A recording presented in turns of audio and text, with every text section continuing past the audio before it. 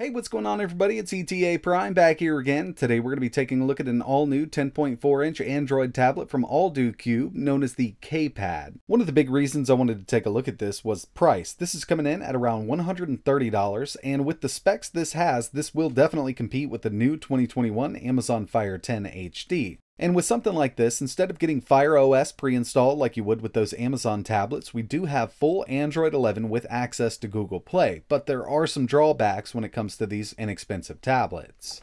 I've had a few days to mess around with this tablet. When it comes to performance, this is dead on with that new Amazon Fire 10. It is using a different chip. We have 4 gigs of RAM in here, but they do perform very similarly when it comes to gaming, video playback, and emulation. When it comes to the design, it's a basic 10.4-inch tablet design. Around back, we have a 5-megapixel shooter. Around front, we also have a 5-megapixel selfie, and I can tell you that the front and rear cameras are much better than the ones that come in the Amazon Fire 10. So for $130, what kind of specs are we looking at with the kPad? Well, when it comes down to it, the CPU is a Unisoc Tiger 610. I've not tested the CPU yet. I've tested the Unisoc Tiger 618, and it's actually a really good performer. We have 8 cores with the 610. 2 Cortex A75 cores running at 1.8 GHz and 6 A55 cores running at 1.8.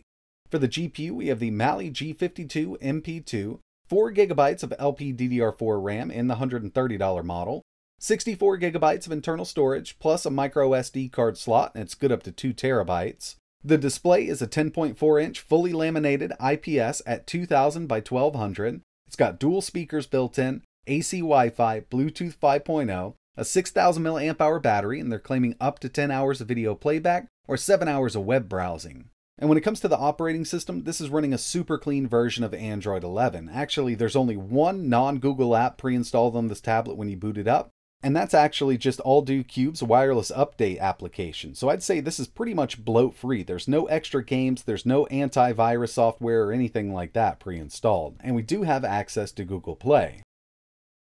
When it comes to overall UI performance, the CPU they chose to use in here can definitely truck through Android 11. Like I mentioned, Google Play is ready to go. You don't have to do any extra steps, just sign in with your Google account. You can download all of your favorite applications.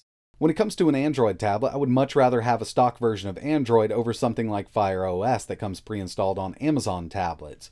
But with Fire OS, we do get regular updates, and that's something you definitely need to look out for with these cheaper Android tablets.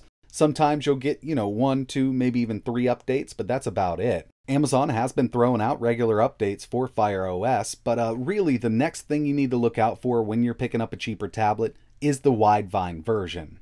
If you're not familiar with Widevine, basically it's a certification process that allows these Android tablets to get HD content from your favorite streaming apps like Netflix, HBO Go, Hulu, Disney+, and unfortunately a lot of these inexpensive tablets don't have the correct Widevine level. This one here happens to have level 3, which is basically the lowest we have. So when it comes to Netflix, Hulu, HBO Go, all of your favorite streaming apps like that require Widevine, you're only going to get standard definition content. And that's really unfortunate for a tablet like this because the screen looks absolutely amazing. I mean, it's a 10.4-inch IPS fully laminated at 1200 by 2000. So it would be theoretically possible to watch Netflix in 2K, but unfortunately with the Widevine level here, we're going to be stuck on standard definition. And when it comes to something like the Amazon Fire tablets, they do have Widevine level 1, so we can get HD content from our favorite apps, especially on the new Amazon Fire 10. So watching Netflix in 1080p is totally possible on the Fire tablets, but not this one here.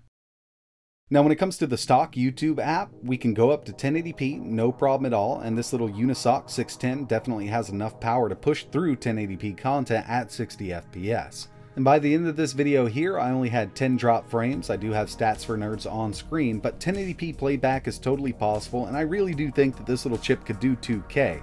You can install a third-party YouTube application that allows us to do that, but I just stuck with the stock app, and it's working out pretty well.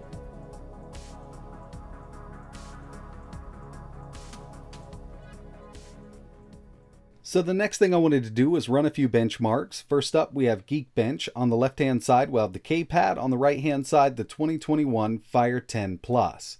Single core on the kPad, 343, multi 1106. As you can see, we're real close with that Fire 10, and to tell you the truth, if I ran these several times, I might be able to match them up. Next up, we have Slingshot Extreme. This tests the GPU OpenGL performance. On the kPad, 1094. On the Fire HD10, 1147. So the HD10 did nudge out the kPad by a little bit in this OpenGL GPU test. But the final one I ran was Antutu, and this was a bit odd because the kPad did come ahead by quite a bit. We got a 183,051 on the kPad, and when it comes to the 2021 Fire 10, 163,606. Now I'm actually really not sure why we scored so much higher here, but if we take a look at the individual scores, you can see that that Fire beat out the kPad, but in UX, the kPad came way ahead of the Fire. It's a little weird, and I did run this a couple times just to make sure.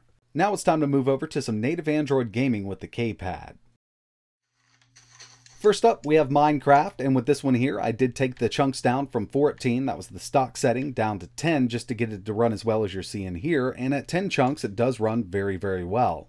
By the way, I'm using an Xbox One controller connected over Bluetooth, and any game that supports controllers from Google Play will work out that way.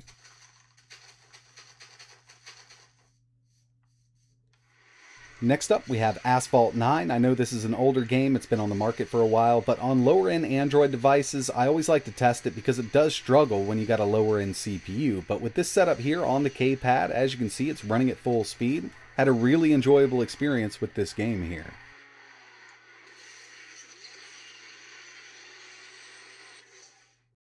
Taking it up a bit to Call of Duty Mobile. Now I actually forgot to go into the settings and turn this up to medium. I got a good feeling that it would run pretty well at medium with the frame rate set to high, but this is low, frame rate set to high, and it's really playable, especially with a controller. You could always grab this tablet and use the built-in touchscreen controls, but I would prefer using a controller as long as the game supports it.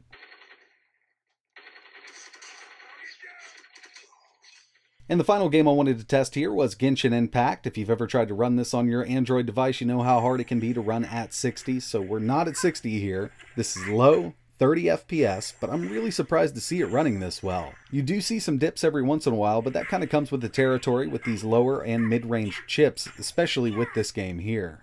So it looks like the kPad can decently handle native Android gaming, but what about emulation?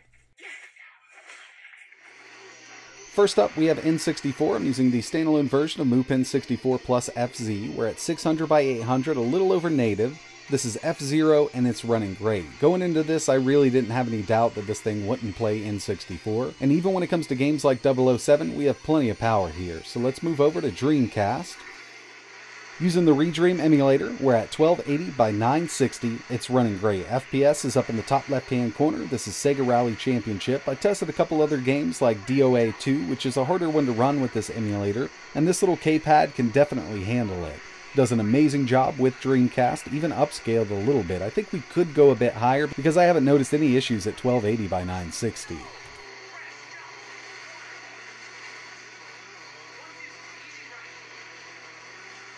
Moving up to PSP, we have Tekken 6. Not a super hard game to emulate, but it does give these lower end chips a run for its money. We're at 2x resolution, Vulkan backend, standalone version of PPSSPP, running at full speed. Really great performance here with this one, so let's move over to something a bit harder to emulate for PSP, and that's going to be Chains of Olympus. I did take this down to 1x, we're still using the Vulkan backend, but I gotta say this is really great performance given the price point of this tablet. This game is just a harder one to emulate on an ARM device, and at 1x, it's looking really good. I don't even have any hacks on in the background, we're running at 60.